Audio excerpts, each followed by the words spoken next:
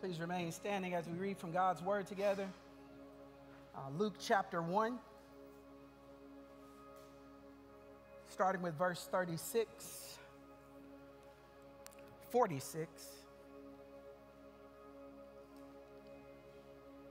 Gospel of Luke chapter 1, starting at verse 46.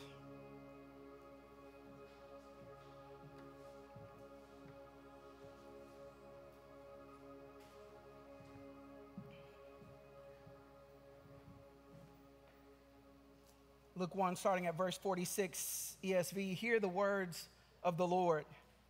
And Mary said, my soul magnifies the Lord, and my spirit rejoices in God, my Savior, for he has looked on the humble estate of his servant. For behold, from now on, all generations will call me blessed. For he who is mighty has done great things for me, and holy is his name. And his mercy is for those who fear him from generation to generation. He has shown strength with his arm. He has scattered the proud in the thoughts of their hearts. He has brought down the mighty from their thrones and exalted those of humble estate.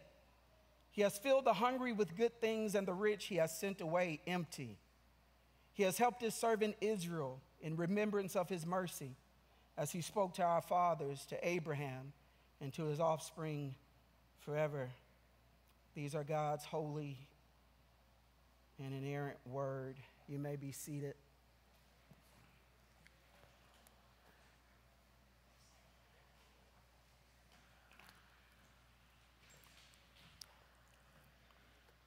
Can you hear me?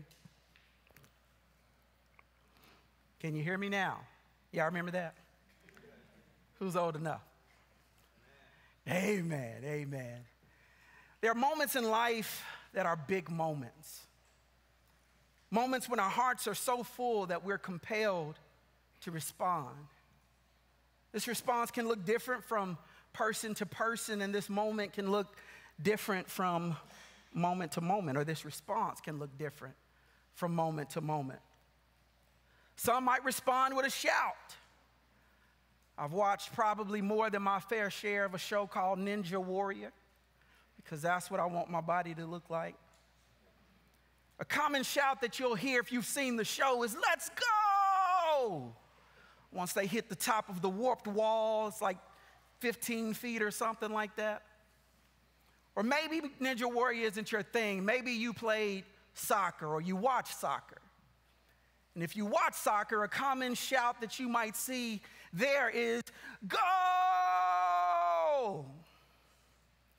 If you go to a Mississippi State with football game, you might hear something else from Matt Clark, because he knows all the chants, all the shouts.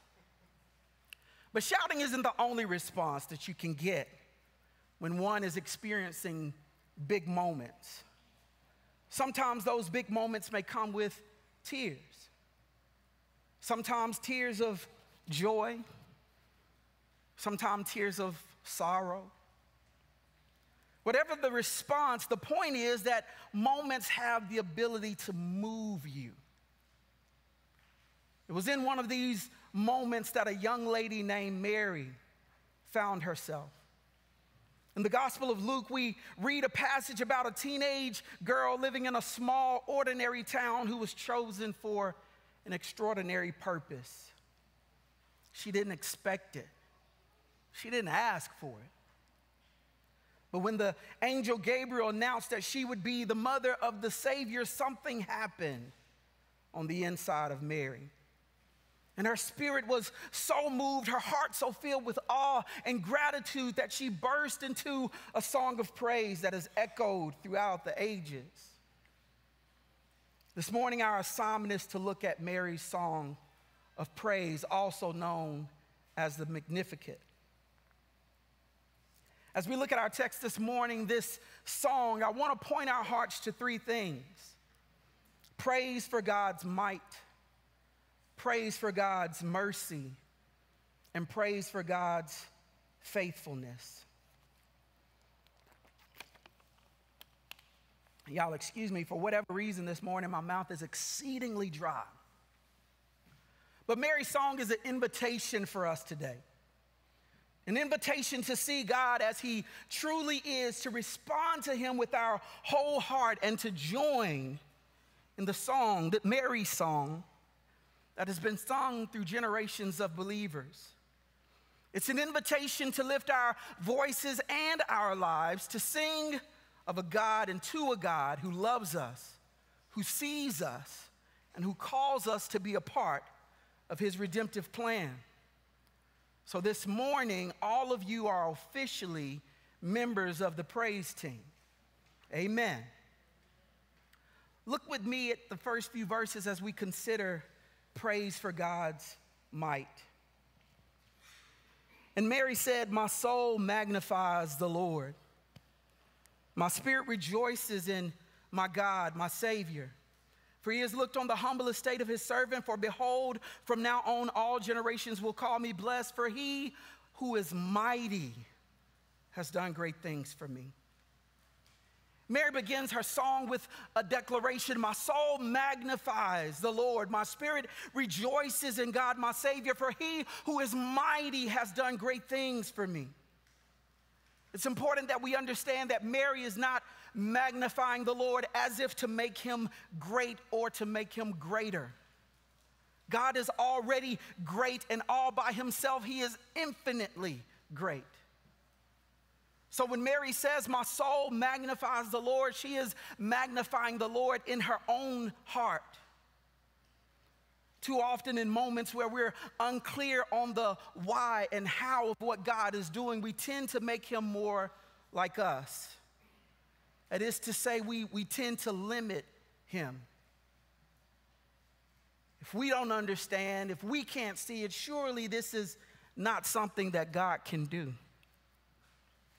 We see Sarah and Abraham limiting God when they were unclear how God would give them a child after all these years, and rather than magnifying the Lord, they diminished the Lord, saying perhaps it's through Hagar that the Lord would deliver the promise of an heir. And out of their help came a problem rather than a promise. But Mary isn't relegating God to her circumstances, but rather she is elevating him above her circumstances. My soul magnifies the Lord. Although she can't see it, yet she believes that God is able to do it. And because she believes, notice how quickly she shifts the focus from herself to God. Yes, her soul magnifies the Lord. Yes, she rejoices in God, her Savior, but her praise is not centered on her own circumstances, but on the mighty works of God. Her praise, her making much of God, her magnifying God, her rejoicing in God from verses 46 and 47 were all in response to what God had done in verses 48 and 49. For he looked on the humble estate of his servant. For behold, from now on all generations will call me blessed. For he who is mighty has done great things for me. This statement is more than an acknowledgement of God's blessings. It's an expression of awe at the power and might of God. Mary is praising God for his might, for his dunamis. Strong's number 1415, it's an adjective describing something that was made possible because of the power or ability exerted by the subject. The subject that Mary's speaking of here is God. As Mary sings, for he is mighty who has done great things for me, she is acknowledging the fact that he's able to do and has done the impossible. You see, this young woman was not of noble status, not particularly important in the world's eyes. And to make matters worse, she's a young woman betrothed to a man she has not yet known, for a marriage that has not yet been consummated, and yet she's pregnant. The lack of nobility added to the scandal of her current condition meant that it was impossible for her life to be anything but ordinary. But Mary gets to experience firsthand that God's might isn't limited by her circumstances. His might, his dunamis, makes the impossible possible, and the life of this ordinary young woman was forever changed because she was chosen by God to be a part of his extraordinary and great redemptive plan, not just for Mary, but for generations that would come after her and join her in her song of praise. For he who is mighty has done great things for me. When was the last time you paused and gave God praise simply because he is mighty? Simply because of who he is. When was the last time you paused to praise God because he is powerful? Because he has done things that you could never do on your own? It is sadly all too easy for us to forget that God, who created the universe, who parted the Red Sea, who brought down the walls of Jericho, and who raised Jesus from the dead, is still working today, and that he's working in our lives. God is still mighty. He is still doing great things.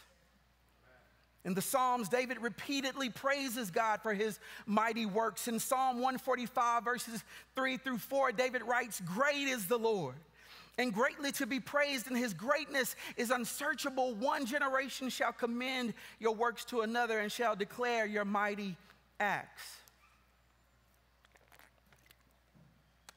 David understood that God's greatness is beyond his comprehension, and that his mighty acts deserve to be declared from one generation to the next. And just as David did, Mary recognized that God's mighty works weren't just for the past. She saw that God was continuing to act in her present, and that through her, he would touch generations. And she responded with praise. And this is a call for us to join the chorus. We're not just praising God or a God who did great things thousands of years ago. We're praising a God who is mighty still. This thing is giving me fits. We're praising a God who is mighty still and still working and still able to do the impossible even in our day. No matter how seemingly ordinary. Charles Spurgeon is quoted as having said, "We cannot always trace God's hand, but we can always trust his heart."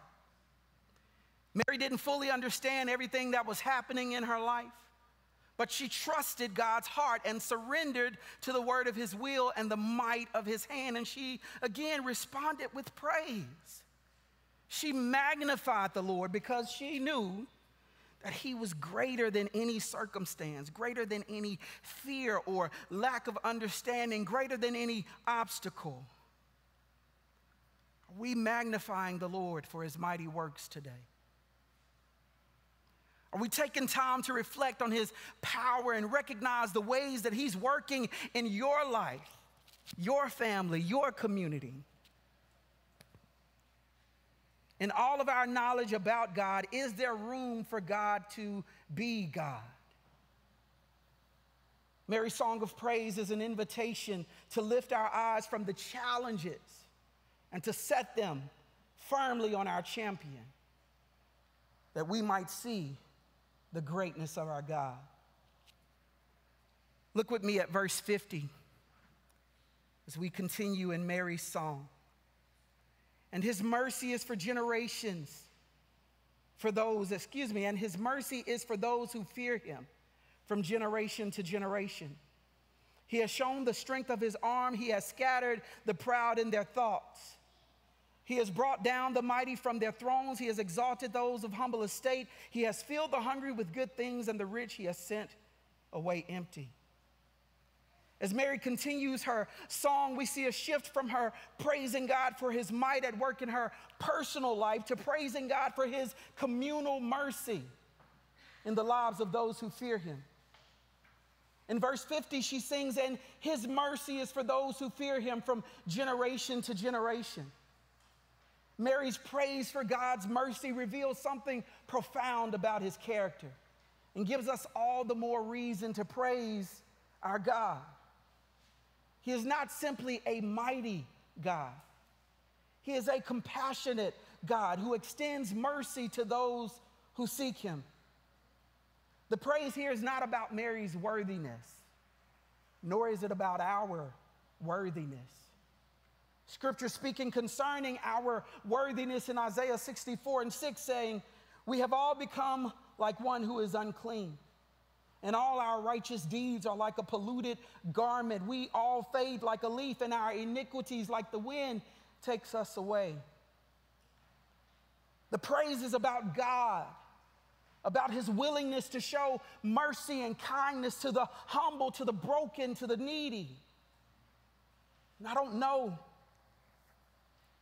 about you, but it's easy to get caught up, whether consciously or unconsciously, to think or feel as if we somehow have to earn God's mercy. But Mary's song reminds us that God's mercy is freely given to those who fear him, to those who recognize their need for him from generation to generation. And this is the very heart of the gospel, that while we were still sinners, still enemies of God, still walking in our own way, still dead in our sins, Christ died for us. Romans 5, verse 8. It's not about our goodness, but it's about his grace, his mercy. Scripture says in John 1, verses 12 through 13, but to all who did receive him, who believed in his name, he gave the right to become children of God, who were born not of the will of the flesh, nor of the will of man, but of God. This means no matter what you've done or how many times you've done it or how far you feel you may have strayed, for those who fear God, who reverence God, who look at him and see who he is and how great his love and grace is for us, God's mercy is always available. It is mercy that fills the hungry with good things. It's mercy that lifts up the lowly and mercy that brings hope to the hopeless. It's mercy that puts on display the strength of his arm that scatters the proud. In Isaiah 59, the word says, indeed, the Lord's arm is not weak, too weak that it cannot save, and his ear is not too deaf to hear. We also see the theme of mercy again in Lamentations 3, verses 23. The steadfast love of the Lord never ceases. His mercy never come to an end, and they are new every morning. Great is your faithfulness. Why does Mary sing praise for his faithfulness? Because God's ability to give mercy rises to meet our need for mercy and indeed surpasses it, according to Romans 5. But where sin increased, grace abounded all the more, so that as sin reigned in death, grace also might reign through the righteousness leading to eternal life through Jesus Christ our Lord. A.W. Tozer said concerning mercy, when Jesus died on the cross, the mercy of God did not become greater. It could not become any greater, for it was already infinite. We get the odd notion that God is showing mercy because Jesus died. No, Jesus died because God is showing mercy. It was the mercy of God that gave us Calvary, and not Calvary that gave us mercy. If God had not been merciful, there would be no incarnation, no babe in the manger, no man on a cross, and no empty tomb. And so for his mercy, Mary sings. And as Mary sings praises for God's mercy, let us examine our own need for mercy. And let us examine how we respond to others who are in need of mercy. As the might of God and the mercy of God fills Mary's heart, she finds herself incapable of keeping such good news to herself. God's mercy is for generations. are we willing to extend the same mercy to others that God has extended to us? We're quick to cut people off. Are we willing to be instruments of his love, his grace, his mercy, his forgiveness? When we praise God for his mercy, we are reminded that we are not only recipients of his mercy, but we are called to be vessels of his mercy.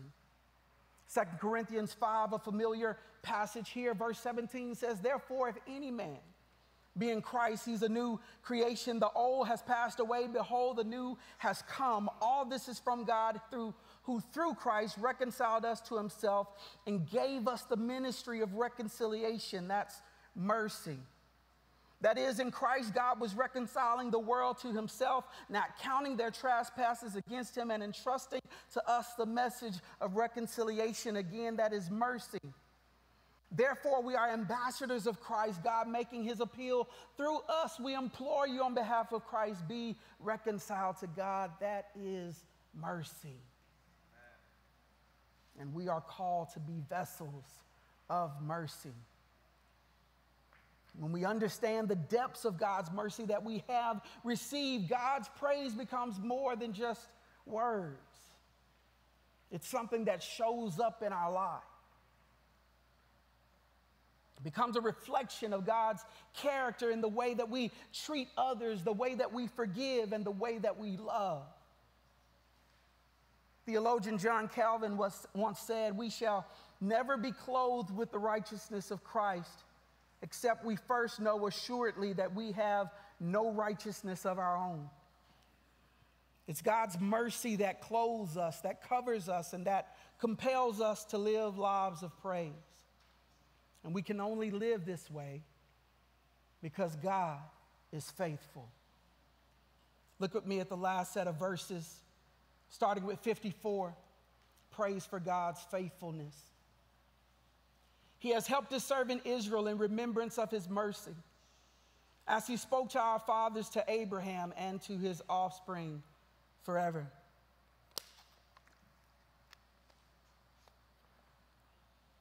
The final aspect of Mary's praise is rooted in God's faithfulness.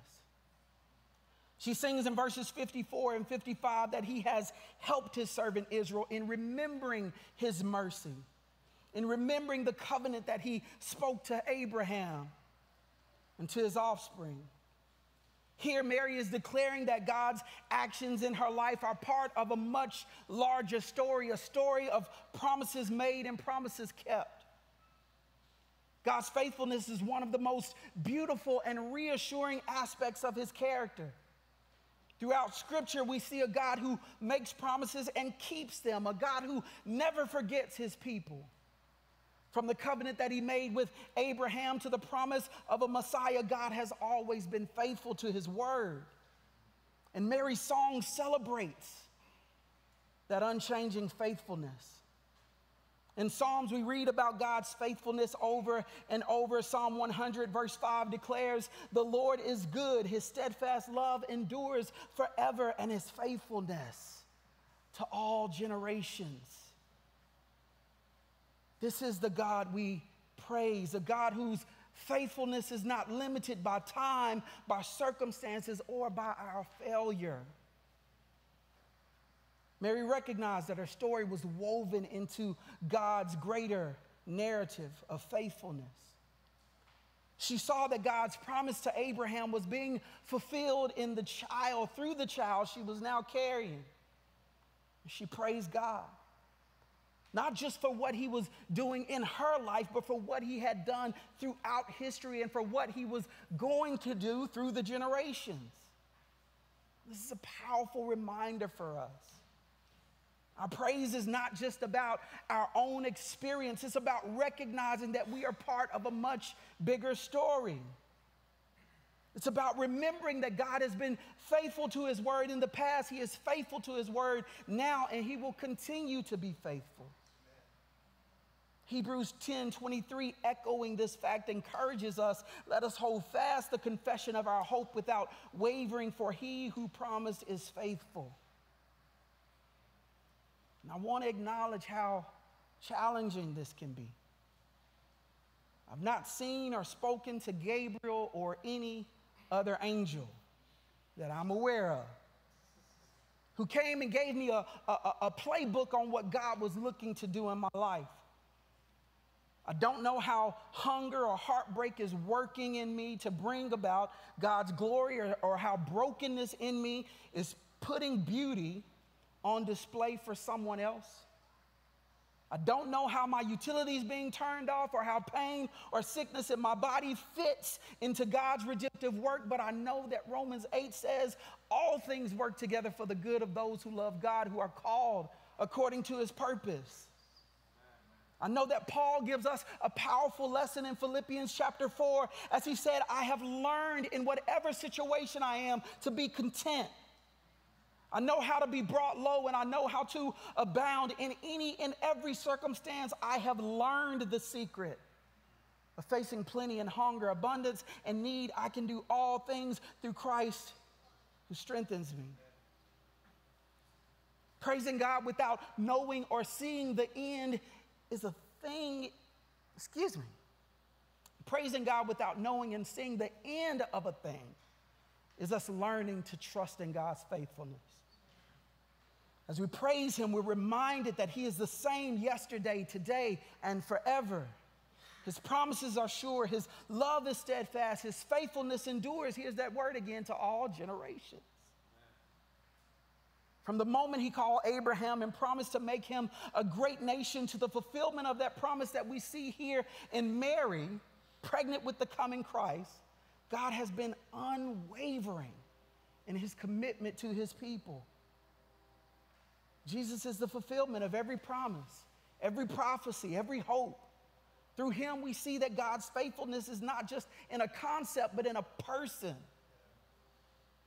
So when we face challenges, or when we feel like life is uncertain, when we're tempted to doubt, we can hold to the fact that God has never failed, and he never will. We can praise him in advance for the promises yet to be fulfilled, knowing that his word will never return to him void. Prophet Isaiah says in chapter 40, verse 8, the grass withers, the flower fades, but the word of our God will stand forever. So as we leave this place, reflecting on Mary's song, let us be reminded that it isn't just something that we do on Sunday mornings, praise. It's not something that we just do on Sunday mornings. It is our moment-by-moment response to who God is. Not necessarily just what he's doing, but who he is. It's a recognition of his mighty works, his endless mercy, and his unwavering faithfulness. So in closing, how do we join the chorus alongside Mary and the generations in a song of praise that points others to God's might, his mercy, and his faithfulness? We begin as Mary did. My soul magnifies the Lord. Again, I want you to get this is not Mary making God great. He is who he is. And he is the I am. Great is the Lord and greatly to be praised. This is not Mary making God bigger. This is Mary moving anything and everything aside that would keep her from trusting God and receiving what was spoken over her. Jonathan Reynolds has a song called Make Room, in which he says, I will make room for you, speaking of God.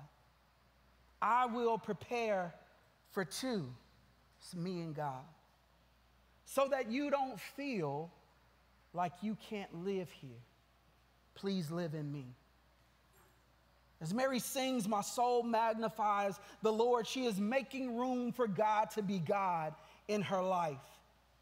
She's pushing aside fear.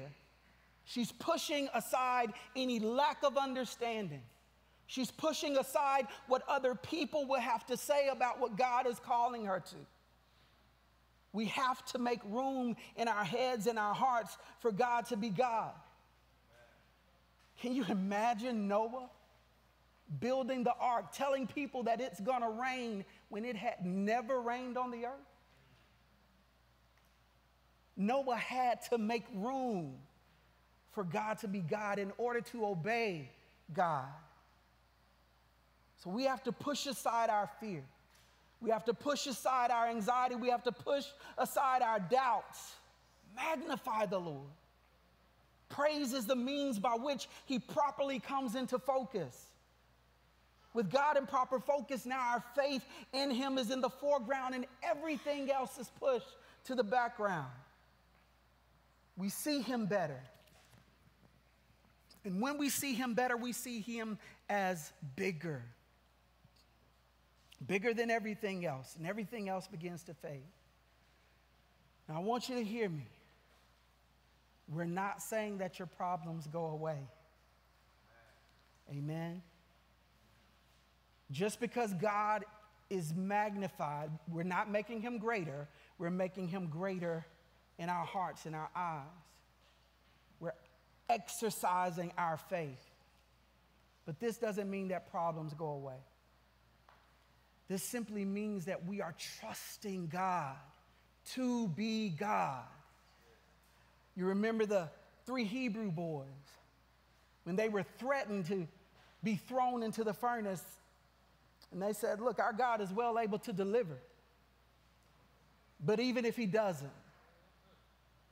this is the posture of praise. This is the posture of Mary. She knew that she was going to be facing obstacles, hardship as a result of what God had spoken over her.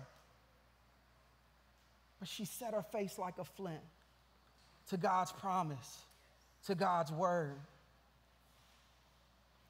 If you've been here for some time, you've probably heard it said many times that life is tragic, but God is faithful. So just because you live a life of praise, just because you are setting God, making him bigger, making room for him to be God in your life, doesn't mean life is going to be perfect. Trouble you will have in the world, but take heart, for I have overcome the world. Simply means that you are learning to trust God in everything. In everything. In times of joy, in times of triumph, in times of sadness, and in times of great need. Take time to reflect on his mighty works, his mercy, and his faithfulness. And as you do, let your praise become a testimony to those around you, a declaration that God is worthy of all honor and all glory and all praise. May our souls magnify the Lord, and may our spirits rejoice in our God, our Savior. Let us pray.